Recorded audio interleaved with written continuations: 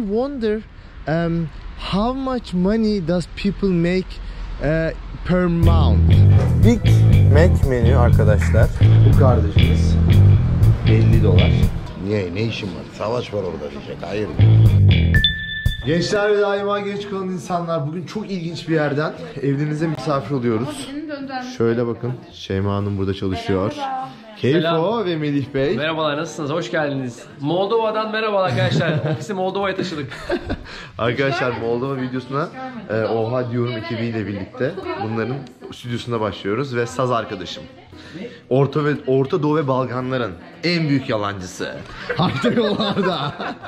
Sponsorluğunda arkadaşlar Hayta'yla. Rica edebilir miyim? Tabii ki. Hemen ya çekimdeyiz de arkadaşlar, böyle şeyler var. Oluyor tabii ki de.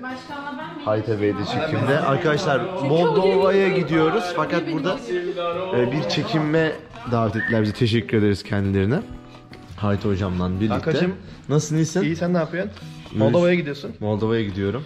Yolun açık olsun. Teşekkür ederiz. Teşekkür ederiz. Bu arada Hayta hocamın kanalını zaten biliyorsunuzdur. Altta açıklamada bırakıyoruz. Oha diyorum, yap hepsi. Onları da açıklamada bulabilirsiniz kanallarını. Biz şöyle ufak bir, belki biliyorsunuzdur eskiden izlediyseniz. Bu ofis size göstereyim. Abi girişte böyle bir heykel bizi karşılıyor. Abi devam ediyoruz. Kurgu yeri. Burada bakın, kurgu ve animasyon burada dönüyor. Burası mıdır bunun mutfağının çıktığı yer? Sen efendim, nasılsınız, iyi misiniz? Sizi kamera arkasında yakaladık. Kurgularımızı yapıyoruz. Fikirlerimiz burada doğuyor. Vay. Böyle. Süpersiniz. Geliyorum. Çalışanlarımız burada duruyor.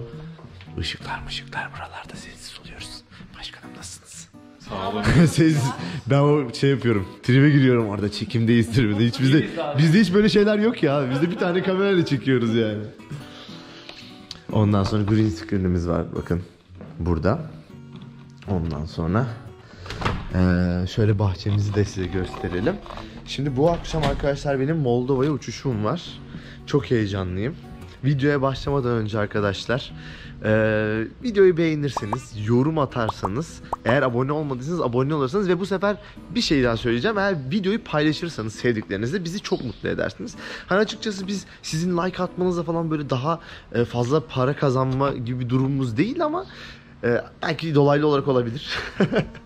Ama asıl durum şu, etkileşim alıyoruz abi. Etkileşim aldığımızda YouTube diyor ki diyor bu video diyor beğenilmiş diyor. O nedenle insanları bizi yönlendiriyor. O nedenle eğer videoyu beğendiyseniz beğenmeniz, yorum atmanız gerçekten de bizim için çok önemli.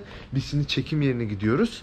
Ondan sonra da sizi bir kişiyle daha tanıştıracağım. Sonra da havalimanına geçiyoruz. Hadi devam edelim. Semih Bey merhaba, nasılsınız? Merhabalar Arda Bey, hoş geldiniz. Sizi sormalı. Ben deyim. Semih Bey, üniversitenin kurucusu. Bu zamana kadar çok bahsettim sizi. Çok yazan olmuş zaten. Çok teşekkür ederim size de arkadaşlar ilginiz için. Ben ilk ağızdan Semih Bey'den bir ufak üniversitenin neler yaptığını, nasıl hizmetler verdiğini öğrenip size de aktarmak için geldim. Üniversitenin yurt dışında dil eğitimi, lisans programları, yüksek lisans programları, sertifika programları, lise programları gibi hizmetleri var. Dünyadaki en prestijli kurumların Türkiye temsilcisiyiz aynı zamanda. Peki en çok bana sorulan soru, diyelim ki geldik üniversiteden, ben eğitim danışmanlığı aldım ve olmadı, bir şekilde vizemiz çıkmadı, olabilecek bir durumda. Bu şekildeki çıkma prosedüründe ne gibi durumlar oluyor? Şöyle bir durum var, aldığımız, yani eğer eğitim için geldiyseniz lisans programları olsun, işte lisansüstü programlar olsun, almış olduğunuz bütün eğitim ücretini en ufak kuruşuna kadar geri iade ediyoruz. Vize için de alacağımız, örnek veriyorum, danışmanlık ücretini herhangi bir vize reddi durumunda yine adaya geri iade etmeye çalışıyoruz. Süper, çok teşekkür ederiz. Ben uçağı kaçıracağım bu arada. Çok hızlı bir şekilde size uğramak istedim. Arkadaşlar üniversitenin Instagram adresini ben hemen sağda bıraktım. Her sorunuza da Semih Bey bizzat cevap verecektir. Semih Bey'in de telefon adresi, telefon numarasını hemen açıklamada bırakıyorum. Ben hızlı şekilde havalimanına yetişmem lazım. Kendinize iyi bakın Semih Bey. Görüşürüz. Çok teşekkür ederim. Kankacığım. Vay be. Moldova'da haberleşelim. Görüşürüz. Belki gelirim. Gel beklerim. Bekleriz seni. Haber et beni. Ben şimdi direkt havalimanına ineceğim. Abi direkt içinde indiriyorum. Tamam. Hadi görüşürüz. Otobüsün içine şey mi koymuşlar? İyiymiş yine. Su 5 lira. Tamam bunu nasıl alıyorum ben? Parayı attın mı? Attım. Para, numarayı bastın mı? 22 ne alacaksın? Halle alacağım. Halle alacaksın. 12 yaz abi. 12 yazdım. 12. Aynen. Tamam yaz. Neye basacağız? Buna bas. Ne bileyim lütfen para yükleyin diyor, atmıyor. Parayı Evet, bunlar da dolandırıyor. Tamam. öyle mi? Şimdi sıkıntı var mı Moldova'ya girişte? Evet, mutlaka yolculardan dönüş bileti istiyor. Eğer Tamam. oralı değil, oturumunuz yoksa mutlaka dönüş bileti istiyoruz. Tamam, dönüşü varsa yine de geri çevirme ihtimalleri var mı? Tabii geri çevirme, yani dönüş bileti olması geri çevrilmeyeceği anlamına gelmiyor. Geri çevirme ihtimali çok yüksek. Mart'tan beri, yani savaş başladığından beri çok sıkıldılar ve bu konuda tahminim yani bütün yolculardan mutlaka dönüş bileti istiyor. Tamam, dönüş biletim var. Hatta Ukrayna'ya geçip Ukrayna oturumu olan yolculardan da dönüş bileti istiyor. Allah Allah. İyi, en azından bilgilendirdik burada insanlara. Teşekkür ederiz Rica ederim. yardımlarınız için. Görüşürüz. İyi günler. Arkadaşlar bana dedi ki abi geri çevirirler seni dedi. Neden dedim? Moldova dedi geri çeviriyor şu an dedi. Giden yolcuları dedi. Ondan sonra ben dedim ki gireriz ya herhalde bir şekilde. Kesinlikle dönüş bileti istedi. Allah'tan almıştım dönüş biletini. Ben normalde benim konsepti biliyorsunuz, tek yön hikaye. Ben tek yön uçak bileti alırım abi. İlk kez bak ne zamandan beri ya hayatımda hiç gidiş dönüş kanalı açtığımdan beri aldığımı düşünüyorum. Sanırım bir Japonya'da almıştım. Git gel diye. O da dönmem gereken tarihi biliyordum. Bir de bunu aldım çünkü arkadaşlar 8 gün sonra dönmem lazım. Benim arkadaşın düğünü var. Ya o nedenle ben dönüş bileti almıştım. Garip bir şekilde. Ve sordular. Şimdi ben gideceğim abi. Otel. Bir iki günlük otel rezervasyonu patlatayım ben en iyisi. Çünkü döndürürlerse perişan oluruz. Ve çok duyuyoruz bunları geri döndürdüklerini. Şimdi en sevdiğim yere gidiyoruz. Nedir? Harç pulu. Allah'ım. Harç pulu önemli. Değil mi? Bir de konuşuyorlar, diyorlar ki 300 lira olacakmış harç pulu. 150 idi. Umarım hala 150'dir. Şuraya bakmayın, giriş. İşler girecek miyim sizce? İnşallah bak bugün 9 kişi döndü. 9 kişi döndü. Hiç sorunu yok, davetiyeleri var hem de. Davetiyeleri var. Hadi bakalım. Var. Göreceğiz. Arkadaşlar iş zor. Bugün Türkiye'ye 9 kişi yollamışlar. Vallahi çoğu da vatandaşı gibi. Yani Moldovalı gibi yani. Daha en azından Türk. Çok kişi de yok.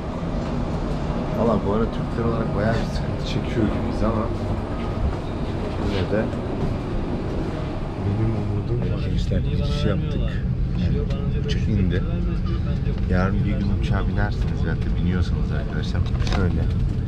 Yani size beklemenize gerek olan bir durum yok. Normalde uçak indikten sonra böyle bir 5 dakika sonra çıkılabiliyor uçaktan. Ve de özellikle otobüslüyse hele köylüye yanlışmadıysa önce inmenin de hiçbir manası yok. Yani abi oturun, bekleyin. Rahat rahat vakit geçirebilirsiniz. Şimdi artık yavaş yavaş bunlar gittikten sonra yani pasaporta geçeceğiz. Pasaport bitecek. Umarım girebileceğiz. Bugün 9-10 kişi döndürmüşler. Bakalım umarım biz girebiliriz diye düşünüyorum. Pasaport kontrolüne geldik. Siz niye geldiniz? Biz hep buradaydık. Ha. Bunlar niye geldi biz onu bilmiyoruz. Nasıl, zor oluyor mu? Ben şimdi sokmak, Türkleri zor sokuyorlar falan diyorlar. Başka oturum var. Evet. Ha, sizde oturum mu var? Rusya, Ukrayna oturumu var ya. Ha, siz geçersiniz o zaman. Almanya var, Rusya var, Hollanda var. Hepsi oturum var hepsinin. Tabii resim. Adam zaten bakıyor şöyle 2-3 tane mesela İspanya girişleri mesela bu vizeler falan sorun etmiyor. Ha, iyi var. Mesela bu Kardeşim bize ne zannettin ya? Teneke mafya mı zannettin? Hayır. Vay. Kimlik dolu her tarafı. Güzel. Bak çekiyor bu arada, görüyor musun? Çaktırma Çekeyim. gizli kamerayı. Interpol kuracak. Bakalım bende bir oturum yok. İnşallah sorun yapmazlar. Ya sana diyecek oturum iznin var mı? Diyeceksin ki ben genç yaştan kötü bir alışkanlığım var, otururken izin almıyorum. Yapacak bir şey yok.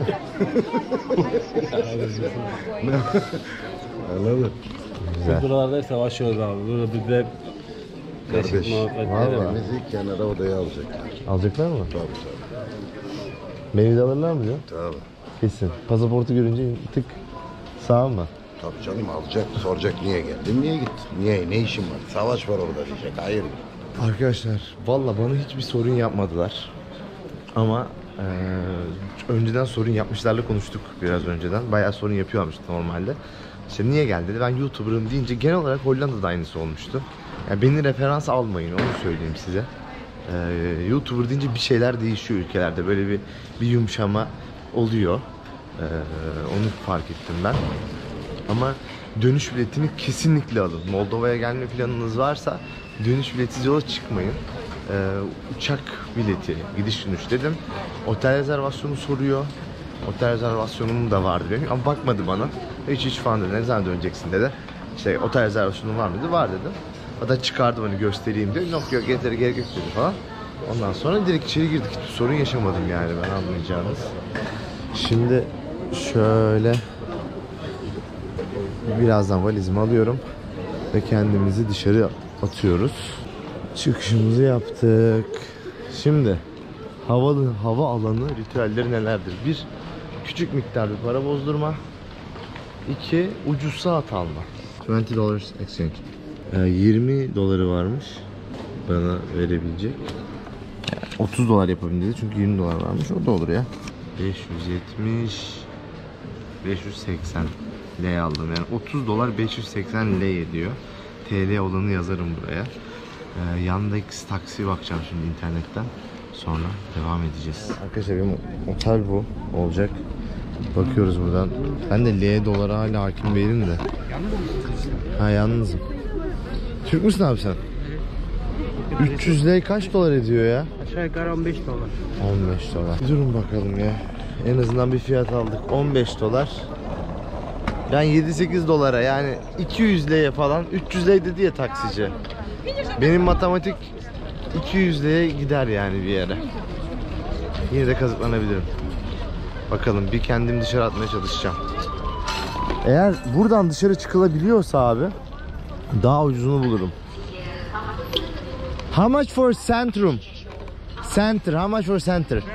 How much? How much? Lei? 150. How much? 150. 1, 2, 3. How much lei?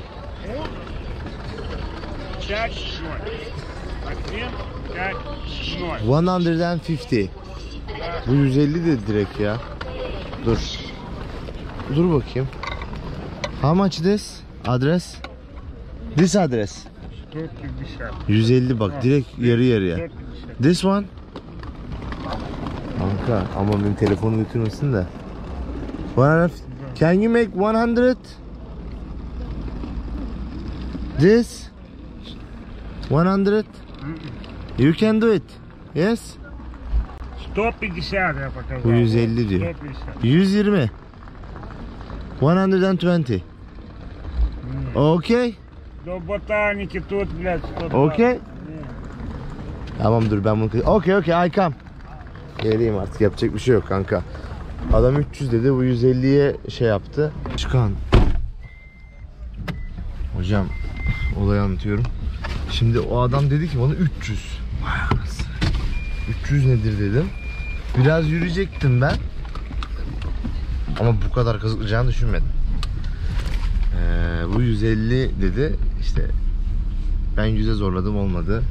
120'ye zorladım olmadı. Dedim ki demek ki 150 bunun fiyatı gidiyor çünkü adam. 150'de 7,5 dolara falan herhalde tekabül ediyor diye düşünüyorum. Hostele gidiyoruz. Ha. İlginç. Okay. Everything is Okay. yeah. Thank you. Valla böyle şehrin içinde şöyle bir yer, bir anahtar da verdiler bana. Bir stüdyo daire. Do you have Wi-Fi here? Yes. Okay. Abla gitti. Şimdi şöyle küçük bir oda turu, zaten çok küçük bir oda turu da bitti. Lavaboyu banyoyu göstereyim. Temiz. Güzel. Küçük bir stüdyo daire yapmışlar. Şimdi aşağı yukarı böyle bir stüdyo dairede kalıp taksiyle havalimanından buraya gelmek istiyorsanız arkadaşlar, aşağı yukarı söylüyorum, 40-50 euro arasında, dolar arasında bir para ödüyorsunuz.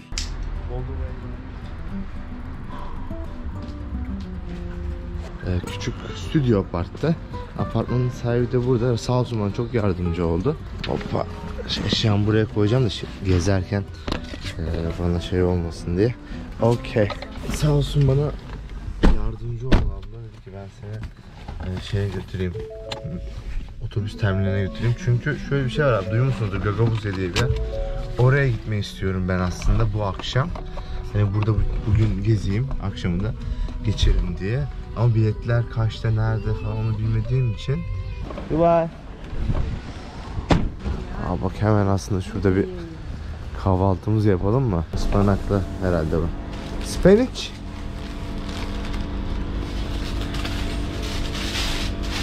Thank you. Güzel sıcak bir şeye benziyor bu arada.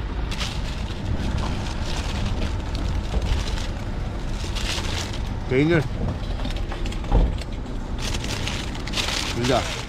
Gagavuzya у нас, Гара ди Норд. Gara di Nord. Where is Gara di Nord? Тут центральный. Not here. No. Ben para değiştireyim dedim ama şöyle bak, şurada altta %3 komisyon yazıyor. O nedenle başka bir iki tane daha yere soracağım. %0 komisyon yazıyor, bak bakın şimdi. Gördünüz mü? Fiyatlara bakalım. 19.40, 19.54. Ortalama bak 20 lei 1 dolar gibi düşünebilirsiniz. Benim anladığım kadarıyla. Şimdi bir 50 dolar çatlatsın güzel kardeşiniz. Şurada. Bakalım ne çıkacak. Şöyle. Yani hesaplarıma göre bana güzel arkadaşlar 1000 lei yakın para vermesi lazım. No commission, okay. 50 doları verdim abiler.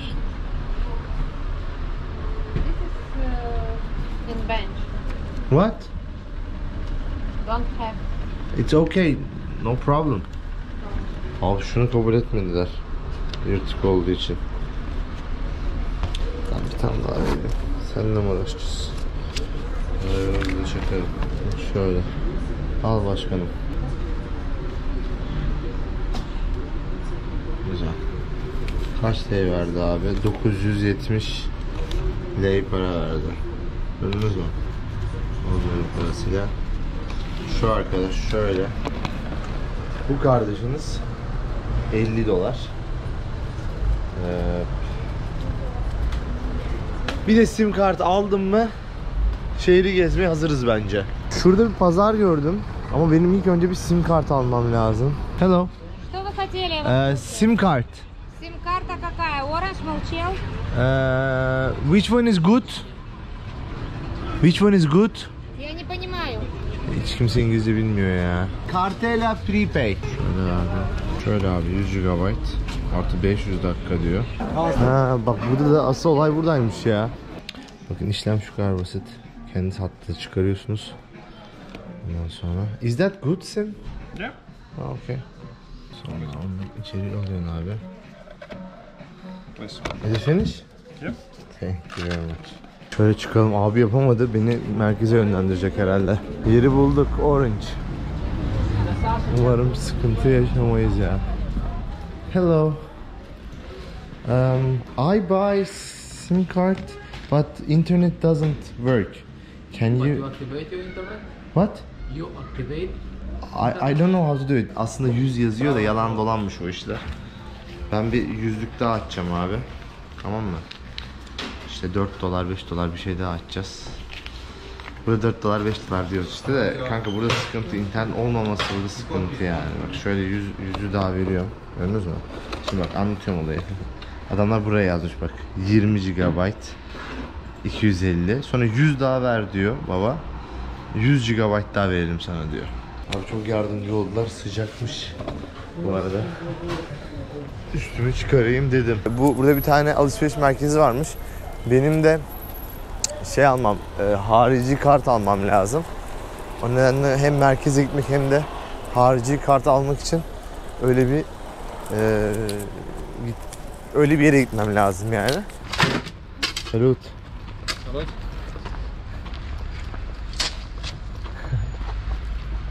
Böyle inşaatın çalıştığı yer. Do you speak English? Yes. A little. Okay.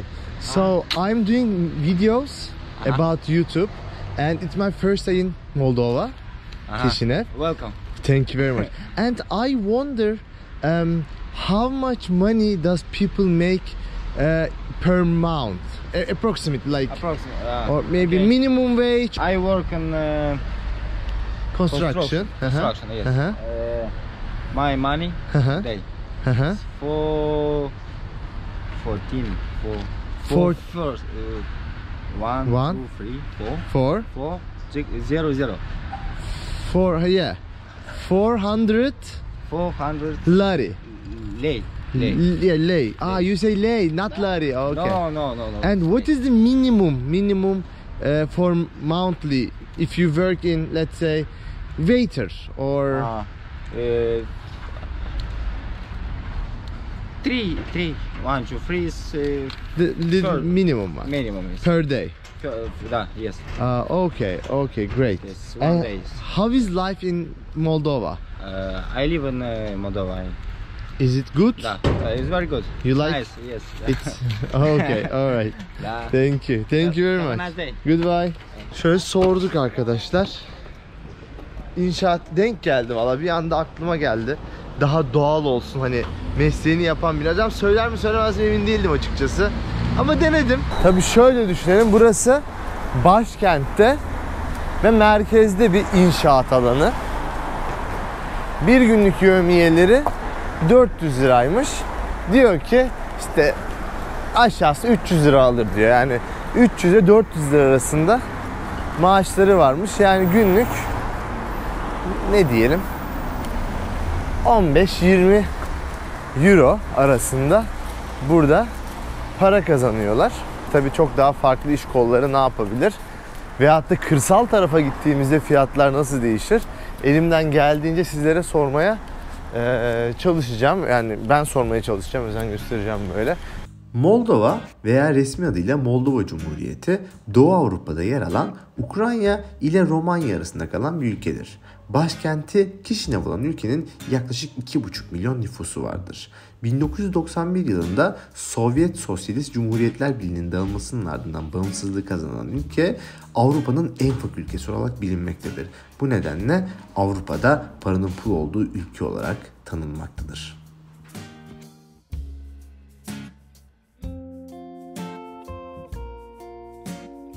Siz nasılsınız? Nasıl gidiyor hayat arkadaşlar? Yine kendimizi attık yollara. Türkiye'yi geziyorduk. Biraz bizimkilerle birlikteydik. Gezginlerle buluştuk. Sevdiğim insanlarla vakit geçirdim. Ailemle, özlemle, arkadaşlarımla. Güzeldi ama insan özlüyor abi seyahat etmeyi. Böyle küçük bir Moldova seyahati. Ondan sonra sürpriz bir ülke var. Tadından yenmez bir yere gidiyorum. Bakın şöyle sağlı sol, biraz da şu caddeyi de size göstermek isterim arkadaşlar.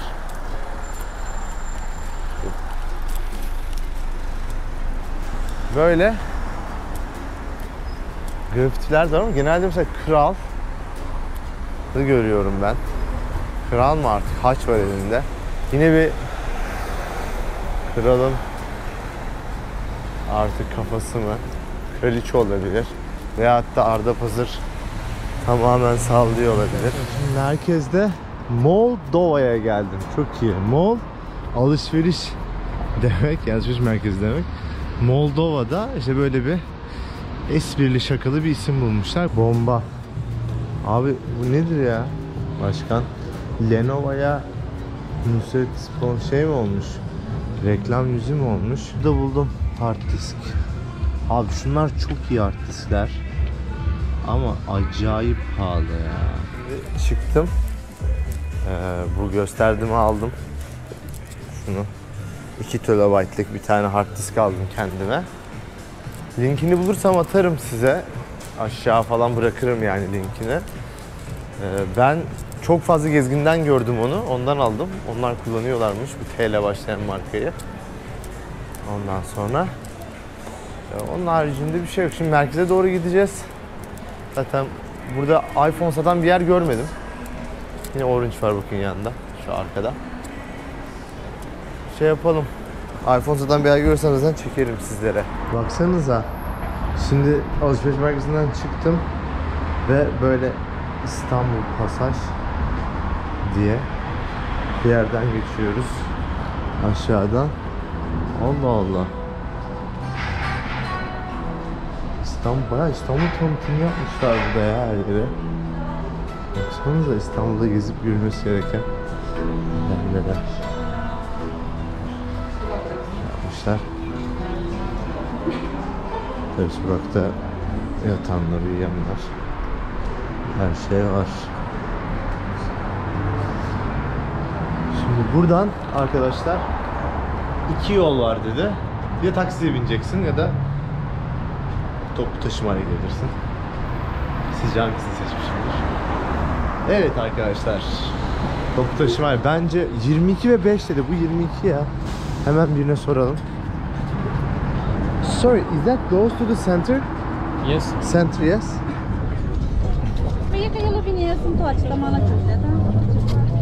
Fişimizi de aldık. Nasıl gördü beni ya? Çantayı ablam buldu vallahi. Arkadaşlar otobüsten inişi yaptık. Artık burası merkez diye geçiyor. Sağda McDonald's ve şeyler var.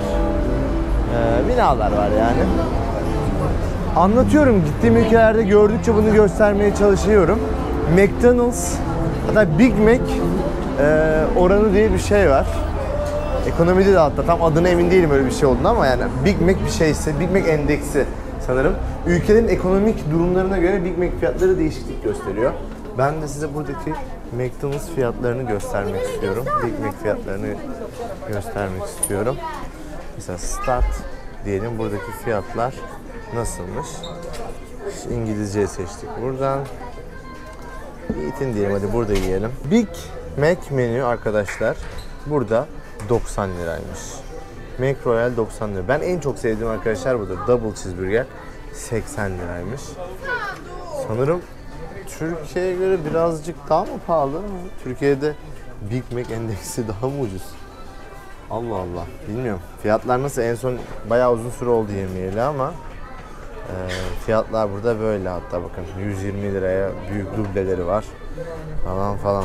65 liraya triple cheeseburger. Oğlum bu çok iyidir lan. Yesek mi? Emin olamadım. Arkadaşlar şöyle güzel parkları, bahçeleri geçerken biraz da görülmesi gereken yerlerden bahsedelim size. Şu gördüğümüz katedral Christ's Nativity diye geçiyor. Burası 1830'larda inşa edilmiş. Moldova'nın bir Ortodoks kilisesi. Buraya gelmişken dediler ki buraları görün, gösterin. Çünkü arkadaşlarımız beğeni atıyor. Hemen alta gidiyorlar, like atıyorlar, bir teşekkür ediyorlar, yorum atıyorlar. O nedenle biz de böyle geliyoruz, size güzel yerleri götürüyoruz. Biz de motive oluyoruz. Böyle hep avlularda kuşlar oluyor ya, çok hoşuma gidiyor ya. Bir de genelde böyle yaşlı yem satan dayılar oluyor. Burada yok. Bu kuşlara kim yem veriyor abi? Biz nereden alacağız bu yemleri? Bakalım kaçacaklar mı? Artık alışmışlar. Hadi bakalım birlikte yürüyoruz. Aa, oğlum bir koşun lan, bir uçun lan. Uçun lan bir. Uçun oğlum. Hiç uçma yok. Ya şöyle bir olay oldu. Şimdi ben sabah çantamı vermiştim ya bir tane ablaya. Ev sahibine. Ona söyledim benim çantamı alabilir miyim diye. Çünkü başka bir otele geçeceğim buradan. Orası doluymuş ablanın yeri. Bu civarlarda yemek yiyecek bir yer arıyorum. O nedenle buradan fazla ayrılamam. Bu civarda şöyle bir şey yesem çok beni mutlu edecek.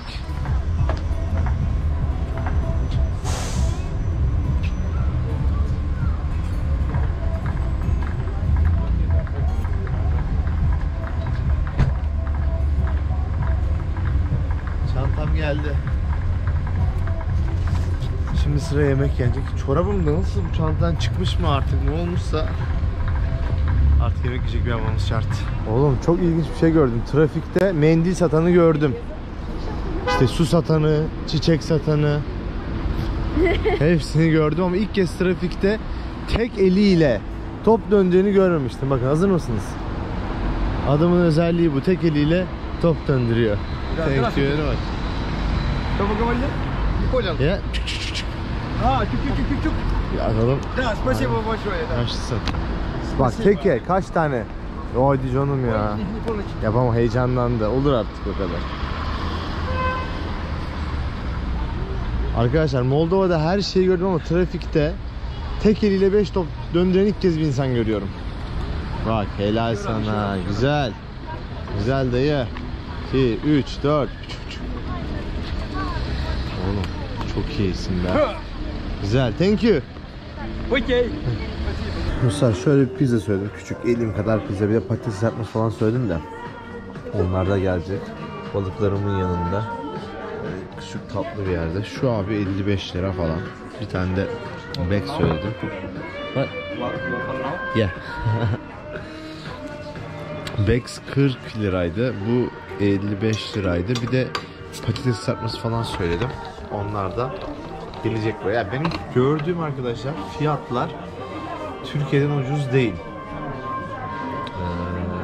Burada da yani euro bazına baktığımda tabii Türkiye euro kısmında sıkıntı yaşıyor. Ucuz değil bence o kadar düşünülen kadar. Tabii daha bu ilk gün göreceğiz, birlikte keşfedeceğiz. Ben artık yemeğime döneyim. Yemeğimi yiyeyim daha doğrusu. Tık şöyle attım onu. Pizza fıslı yalnız. Bak pizza bu. Gösterdim ama tekrar göstereyim. Sert.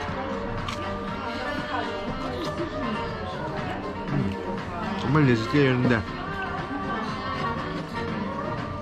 Bugünün benden bu kadar arkadaşlar. Buraya kadar izlediğiniz için çok teşekkür ediyorum sizlere.